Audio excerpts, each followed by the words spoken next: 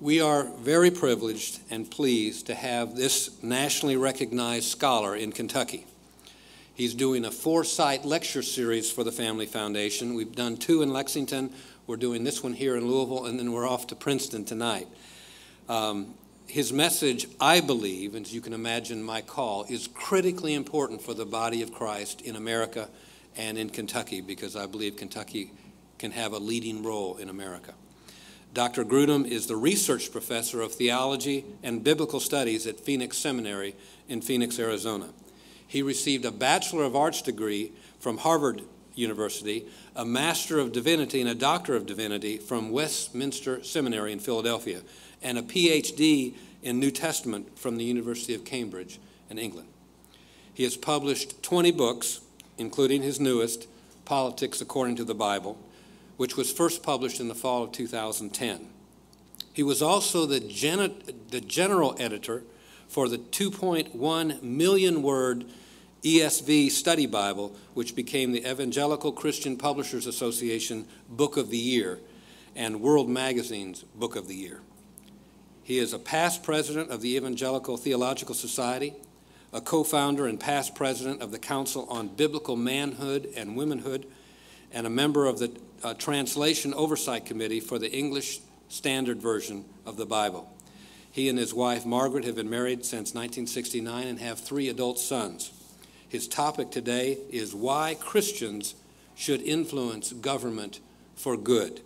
Please give him a warm Kentucky welcome on a cold day. Thank you, Kent. Thank you, Kent, very much. It's good to be here.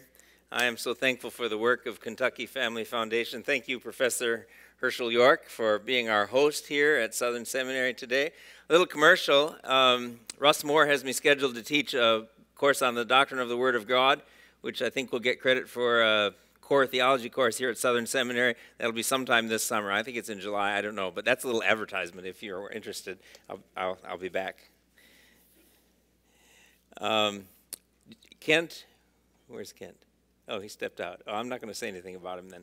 Thank you, Kent Ostrander. And do you mind if I tell how the role I played in your? Okay, Kent Ostrander and his wife Joyce, who is here at the book table, have been married 2 years. They both tragically lost spouses to cancer a few years before. And what I found out yesterday is that the reason Kent first was interested in Joyce's profile on eHarmony and contacted her was, she said, forgive the advertisement here, she said her favorite book was Grudem's Systematic Theology. And he thought that was good enough for him, and now they're married. So, well, when I found that out yesterday, I was just, what could I say? Good, it's good to be here with you. I've been on this campus a lot of times, and I think so highly of Southern Seminary and the work you're doing. You may have heard that, as Kent said in the introduction, I graduated from Westminster Seminary, which is populated by numerous Presbyterians. But I want to assure you, Baptists in the room, that I went into Westminster Seminary as a Baptist, and I came out as a Baptist, unscathed, with a few scars. I also want to introduce Jeff Phillips. Jeff's way in the back. Jeff is my assistant this year, my ministry assistant. He's here doing the driving for me. So we're going several places in Kentucky in a short period of time. Jeff is about to graduate from Phoenix Seminary in Arizona. He's a high honors graduate of the seminary. He's also had like 14 years of pastoral experience, including planting several churches. He's done a lot of evangelism, and he needs a job. So any pastors here are interested in an associate, I have to tell you, this will help some of you. He's an educated charismatic and balanced and wise. And for some of you, you just scratched him off your list. And for others, this makes him more interesting. So that's up to you. But I'm just thankful to have Jeff travel with me. He's gone with me to several states, and it's a joy to be here with him. As Kent said, I'm going to be talking, I'm basically going to be summarizing the first 2 chapters of this book, Politics According to the Bible. It covers about 60 specific political issues, which I won't be getting into. It's more introductory material today. But they're here on the table. I'll sign as many as I can before we have to leave. And they're retail $40. They're here for $20, no tax, no shipping. and you can't get them cheaper, so it's a bargain for today only, if you're interested. Okay, so here is the topic today. Why should Christians influence government for good? Oh, I didn't say hi to Bruce Ware. My longtime friend, Bruce is over here, professor here at Southern Seminary in systematic theology, and Bruce and I taught together at Trinity Evangelical Divinity School for many years. He's a close friend, lifelong friend and colleague. So Bruce, thanks for coming. I'm going to start again. Why should Christians influence laws and politics and government for good? Before I give the reasons, I want to mention 5 mistakes that people have made in the past about religious influence on secular governments. So, here we go, 5 mistakes. 1, the first wrong view is government should compel religion. Government should compel religion, force people to follow a certain religion. Unfortunately, this was the view held by many Christians in the 16th and 17th century. It led to the wars of religion in Europe, where you had Catholic armies and Protestant armies fighting battles against each other, and if the Catholics won that territory, it was Catholic, and if the Protestants won that territory, it was Protestant, because they had the view that the government could force a certain religious adherence or loyalty on its people. Eventually, basically all leading Christians and leading leaders of the Christian church around the world came to repudiate that view, because eventually they came to realize that it's inconsistent with the nature of genuine faith.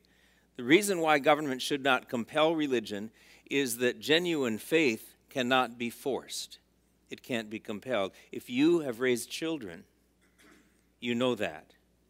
You can bring your children to church, you can teach them the Bible, but the decision to trust in Jesus as their personal Lord and Savior, that's something they have to decide for themselves.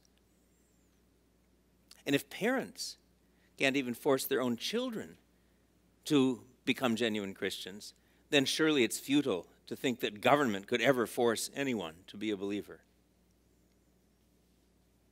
This view, unfortunately, this compel religion view, is still held by many Muslim countries throughout the world. We could not have a meeting like this in Saudi Arabia today. If we began to advertise a meeting that said, why Christians should influence the government of Saudi Arabia for good, well, you wouldn't get the poster up for more than a minute before you'd be arrested and thrown in jail.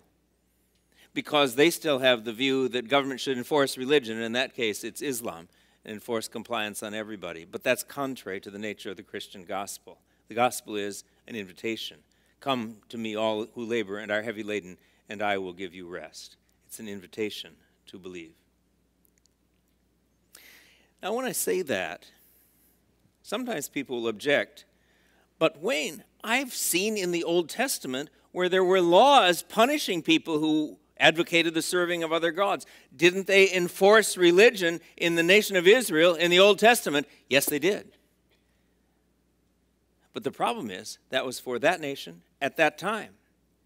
And when we get to the New Testament, we find out that that is no longer what the civil government is supposed to do. We find it for a couple of reasons. We find it first in the encounter that Jesus had with the Pharisees in Matthew 22, where they came and said, is it lawful to pay taxes to Caesar or not? He said, show me the coin for the tax.